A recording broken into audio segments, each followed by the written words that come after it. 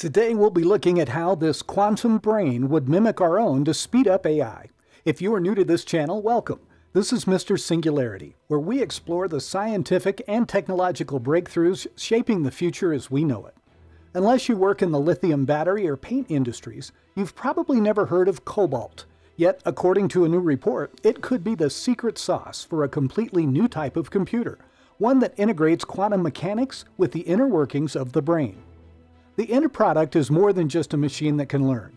The technologies that allow it to learn are directly incorporated in its hardware structure, requiring no additional AI software. The computer model also models how our brains process information, rather than the silicon-based churning CPUs in our modern laptops, by leveraging the language of neuron activity and synapses. The key trick is based on cobalt atoms' quantum spin characteristics. When cleverly structured into networks, the outcome is a quantum brain that can analyze and preserve data within the same network structure, exactly like our brains do. To summarize, it is a step towards creating a true learning machine. That is fantastic news for artificial intelligence. Machine learning algorithms, as powerful as they are highly energy hungry. While the IT titans have vast data centers designed to process computer needs, they are inefficient and have a significant carbon footprint. What's more concerning is when specialists look ahead. Although computing power has quadrupled every year and a half to 2 years, a phenomenon is popularly known as Moore's Law, recent observations indicate that it may be nearing the end of its useful life. Meaning, we urgently require other computing approaches. Our new idea of constructing a quantum brain based on the quantum properties of materials could serve as the foundation for a future solution for AI applications, said lead author Dr. Alexander Kajetiarians of Radboud University. A new-aged computer. How do neuroscience, quantum physics, and artificial intelligence interact?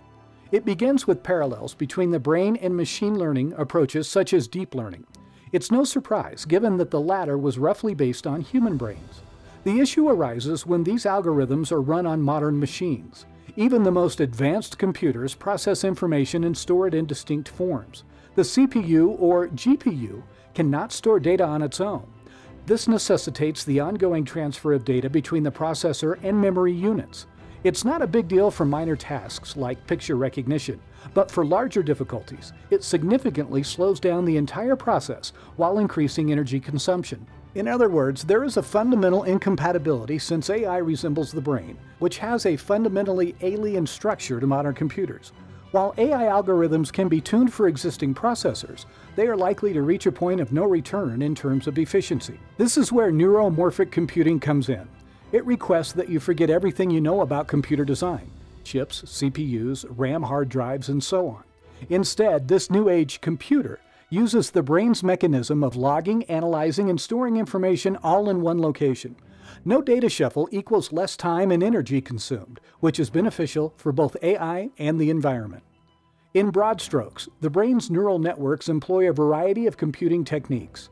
One relies on the neuron, which selects whether to fire, that is, pass on the info to its neighbors based on input. Another way employs synapses, which fine-tune the degree to which a neuron can send and store data at the same time by employing states. Assume you have a network of neurons that are linked by synapses and collectively store a chili recipe. You discover that adding bacon and beer improves the flavor. While digesting this new input, what we call learning, the synapses adjust their state to encode and store the new information. The takeaway, data processing, learning, and remembering all happen in the brain at the same time. A Q-brain future? No, not yet. For the time being, the team must scale up its system and demonstrate that it can process real-world data. They also need to construct a machine based on the full configuration, demonstrating that it works not just in bits and pieces, but as a whole. And there's always the threat of bespoke AI-tailored chips, which are currently being optimized by numerous IT behemoths. But the quantum brain is nothing to scoff at. The researchers were able to replicate critical brain processes, neuron firing, synapse processing, and learning at an atomic size using just one major component. With the emergence of quantum computing, algorithms customized to the machine's spooky action at a distance could improve the system efficiency even further. Parallel processing, which our brains excel at but current computers struggle with, has been a stretch goal for scientists working on quantum computers since the 1990s. The team's next goal is to discover new quantum materials with distinct features that may be well more efficient than cobalt. They'd also like to investigate why quantum brain works so well. We're at a point where we can begin to relate fundamental physics to biological concepts like memory and learning.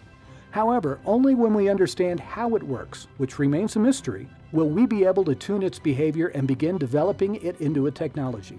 Despite the unknowns, the study opens up a fascinating topic at the crossroads of neuroscience, quantum computing, and artificial intelligence. It's an exciting time.